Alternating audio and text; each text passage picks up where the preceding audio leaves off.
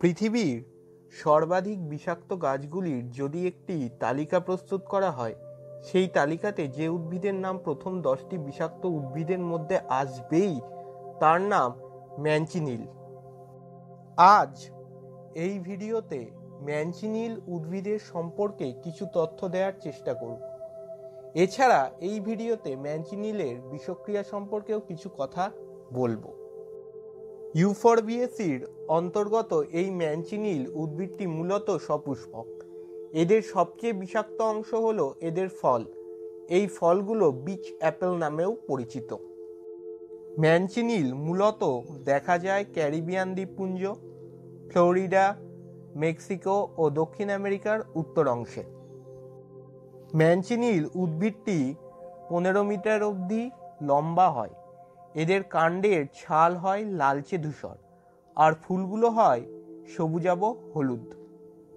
এবার আসা যাক ম্যানচিনিল উদ্ভিদের ফল ও তার বিষক্রিয়ার কথায়। এই উদ্ভিদের ফলে থাকে এক ধরনের সাদা আঠালো তরল, যা অত্যন্ত বিষাক্ত। এই সাদা তরলেই থাকে ফোরবল, হিপ্পোম্যানিনস, ম্যানসিনেলিন, স্যাপোজিনিন ও ফ্লোরাসিটোফেনন 2,4-ডাইমিথাইল ইথার।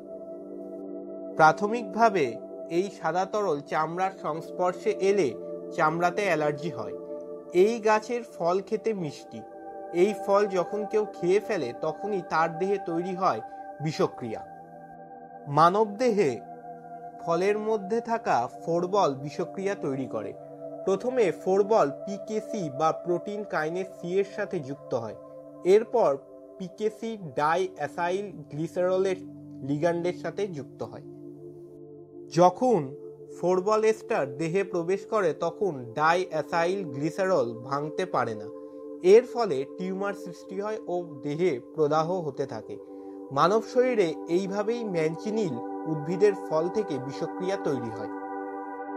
তবে এই গাছ থেকে পাওয়া যায় ফাইসোস্টিগমাইন নামক এক ধরনের বিষাক্ত পদার্থ এবং সেটি চিকিৎসা ক্ষেত্রে ব্যবহৃত হয়।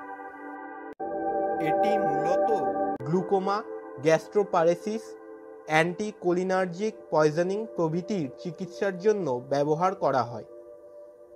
তবে বর্তমানে ম্যানচিনিল উদ্ভিদকে কিন্তু ফ্লোরিডার এন্ডেঞ্জার্ড স্পিসিসের তালিকাভুক্ত করা হয়েছে।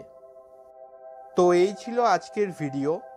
পরের ভিডিওতে নতুন কোনো বিষয় নিয়ে আবার আসবো।